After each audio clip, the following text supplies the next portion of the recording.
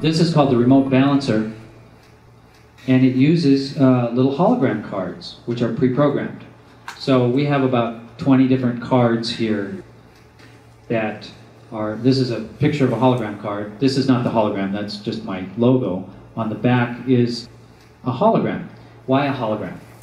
Okay, you guys all know about power balance, right? The little sports bands. You guys all know about those? Yeah, a little bit. That's just the very beginnings were with using holograms, and then a lot of companies got on the bandwagon. They started programming these holograms, and they were getting results of, they hold, because of the crystalline structure in the hologram, when you program them with the SE5, it holds the informational field really well.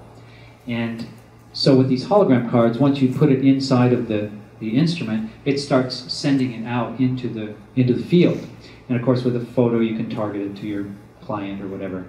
So we've got a whole bunch of different holograms that are pre-programmed, like sleep or allergies or DNA activation, food clearing, enhancing your garden.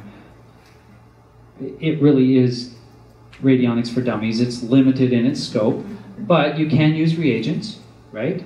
So you can be pretty creative. There's just no analysis ability with it whatsoever. But it's a nice little add-on. And this was an example of what one test that a friend of mine was working together with Ludi on it. They programmed some holograms to preserve the fruit.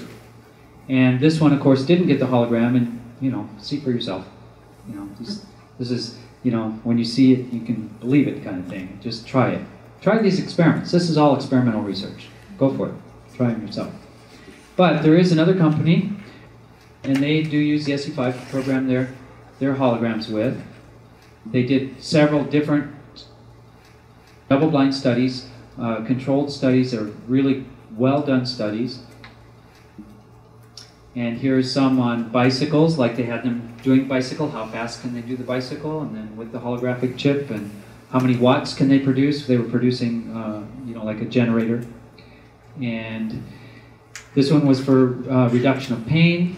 They had 246 patients and a placebo group. They were, you know, so they did all this to make sure that it was not just sticking on the hologram that worked. Good success with that one. Sleep worked really well with sleep. I've used that one too. It works great. This one was on rhinosinusitis. Had good results on that. 93% success rate of symptom relief. It's not bad, you know, for something you just stick on. Yeah. Do you have any experience with the flea medallions? I think there's maybe a... I haven't, no, but somebody brought that up to me the other day saying, you know, why don't you come up with a little holographic dog collar for fleas? And I thought, now that's a good idea. So somebody's already done it, is that true? They've done it, but I don't know what it is. Yeah. It doesn't work. Okay, that one doesn't work. They're not using the SE5. I've only had 2 people. 2 people did it, and they haven't had a problem yet. So. Oh, cool. Okay. But you tried it? Yeah, I tried it twice and 2 dogs. I'd like to talk to you afterwards. Okay, interesting. Well, anyway, we've got a little personal balance where you can put in different holograms as well. You can wear it on your belt, and it's, you know, we used to have the SA2, which was the little tiny programmable carry on your belt kind of thing, version of the SE5 that Bill had created. And this one's kind of taking that one. These, by the way, all of these also do EMF protection in a way, which is what I'm going to show you next. This is another picture of this is just a room balancer. You can't send it to a person via remote. It just kind of changes. I called it an environmental enhancer. So if you put in eliminate negative energies and you have this in your room, it just sort of clears the room of negative energies and entities and things like that. We cleared a whole restaurant one day when I went. They were all drinking, you know, drinking alcohol, and put this one in. Everybody, within 10 minutes, they left their drinks standing on the table. Everybody just got up and left. It was pretty cute. So this was, before Bill passed away, he had invented a little thing called the Scalar Plus, and we scaled it down, because he never got it on the market, but afterwards we scaled it down, and it became a little item you can wear, and what it does is it sweeps through bio-friendly frequencies, like that, and it goes through all the bio-friendly frequencies about 30,000 times per day.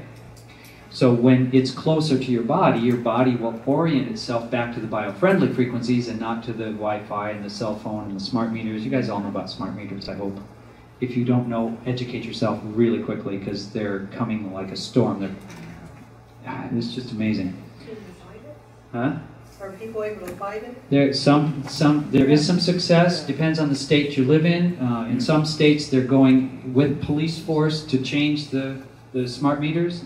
Change the analog meters out from people trying to stop the people from going into their own home, breaking into their home.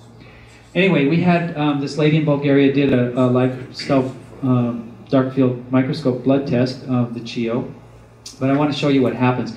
You can see from her face, she's not the healthiest person to begin with. I mean, I can see that anyway, just from my own knowledge. And so she tested her blood first, and it was pretty clumpy to begin with. Yeah, this is not...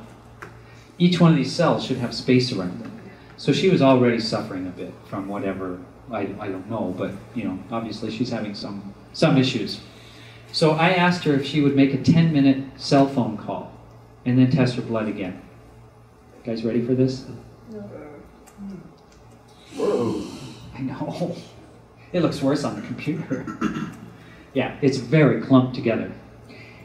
So, as a remedy, I asked her then to put on her CHIO and turn it on for 10 minutes and take her blood again. Yeah? Oops, that was another one after I did 2 samples of after the cell phone. Okay, and this one is after the CHIO for 10 minutes. Yeah? Not bad, huh? Not perfect yet. I should have said, okay, then use it for an hour or something. I didn't think of that. And yeah, anyway, that's a little blood test we did. We also did I was in Switzerland and I had a booth there, and so I thought, we'll use the SE5 and we'll check the chi stagnation on each side of the body and see what a cell phone does to it.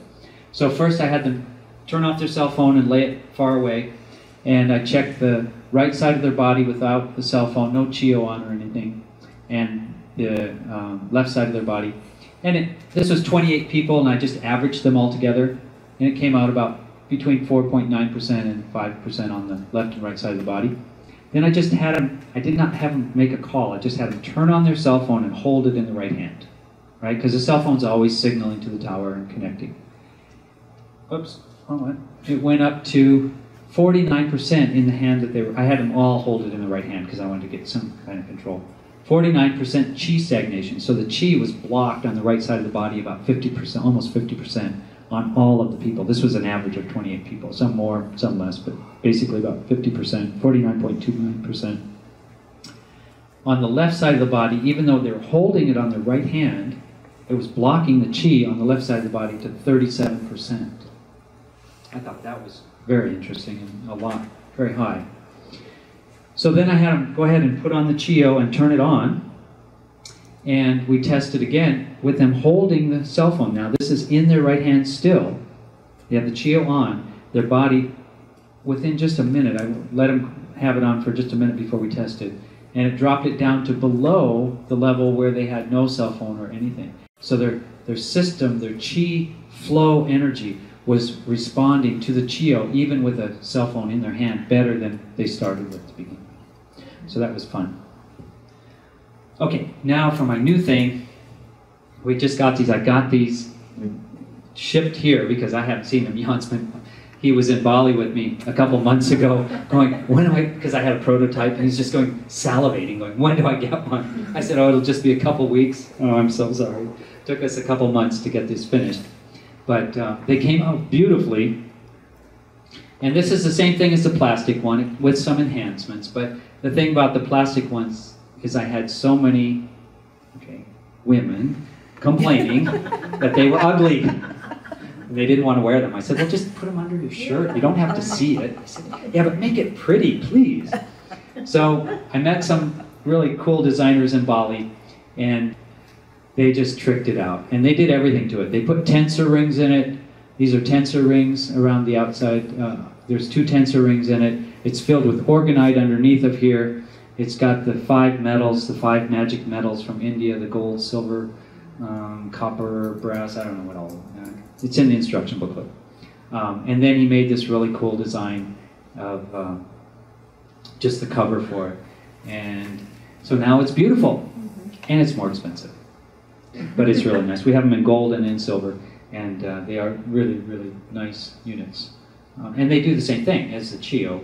I have had a couple of very sensitive people say, you know, this has more energy. They had the old one too, and I had some prototypes that I lent around, and they said, wow, this has more energy. They can feel it. I'm maybe not that sensitive, but I do like the looks of it. And I have to say, this is a really funny story. So I had my original prototype on, a silver one, and I went to this little town in Bali where it's just Bali people. There are like no white people. And I was going to search for a washing machine for one of our employees there. And I'm walking across the street, and there are 4 or 5 Bali guys sitting down. They're all chatting and everything, but now, you know, they're like hooting and hollering and whistling. You know, so I look over my shoulder because I know there's got to be some hot chick back there, you know. And they're all just going, wow, you know. So I'm looking around, and they're going, no, no, like this. And I look down, and they were pointing to my Chio. And they're going, wow. I'm going, okay, if it can get 5 guys that excited, and there's no chick behind me, it's got to be doing pretty well.